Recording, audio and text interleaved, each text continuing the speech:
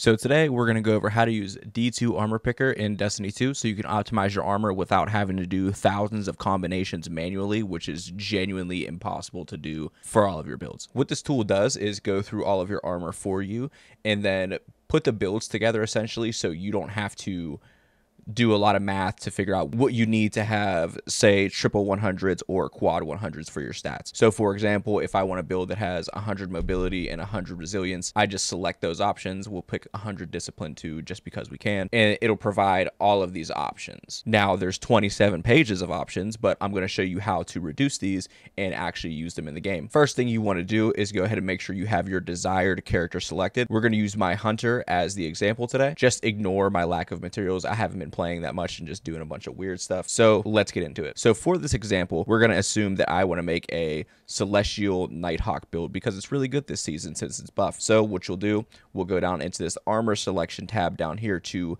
select the exotic armor piece that we want to use for the build. So we'll just click Celestial Nighthawk and it'll filter everything out so that all these builds now involve your Celestial Nighthawk. Then what you'll do is you determine what stats you want to prioritize. And as you select through your stats that you want to achieve, it will gray out the options so you know what is available to you. So for this build, I obviously want to have 100 resilience. And as you can see, when I picked the 100 resilience prioritization, it took away 90 recovery and 100 recovery, as well as 100 intellect, because I don't have armor pieces that let me fit that prioritization. So let's also say I want to have 100 mobility. It'll filter it further down just to make it a little bit easier for you. We will also use 100 discipline just so we can say triple 100s.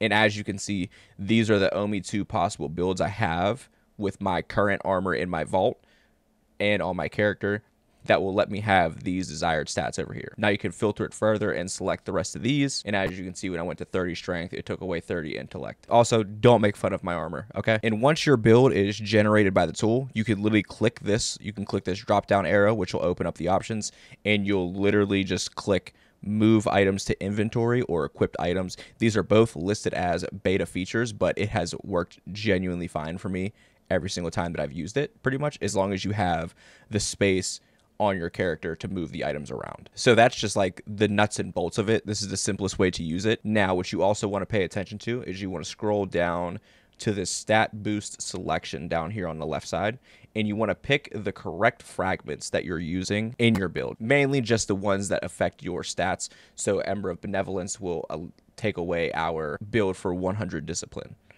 and then we change it to 90, and then we can have it back since we're losing 10 discipline from the fragment. Make sure you have the correct subclass selected whenever you're going through this as well. But that's kind of the nuts and bolts of it. So let's kind of go over some of the extra stuff. So as you can see, in my results tab, I have some extra modifiers thrown on here. So these are pretty much just assumptions that go into your builds whenever it's generating these. So they're assuming that you want to have an exotic armor piece in your build, which this should always be on anyway, because if you're not using an exotic armor piece, are you even playing Destiny 2, bro? So the reduce wasted stats, this just basically will pretty much just allows the tool to use minor stat mods instead of only the major ones instead. And then the masterwork assumption is something you definitely want to pay attention to, because it assumes that you have all of your armor pieces masterworked, so you get that +2 in every field, and then also you're going to have the space for the mods to put in there. So kind of some extra advanced settings that are included with this are things like the event. So if you're using this during Festival of the Lost, you can click this so it'll make sure it includes your Festival of the Lost masks that you have. And as you can see here, this is where you check your masterwork. So this one right here assumes all your legendary items are masterwork, all your exotic items are masterworked,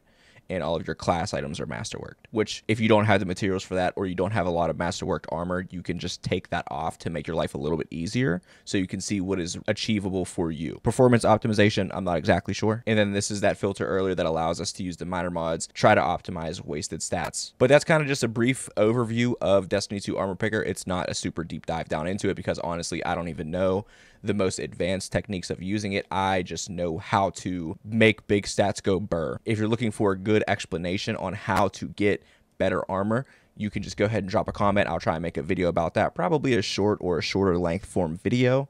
Or one of the creators who already has a lot of content on this is Quad King over on TikTok. See you guys next time.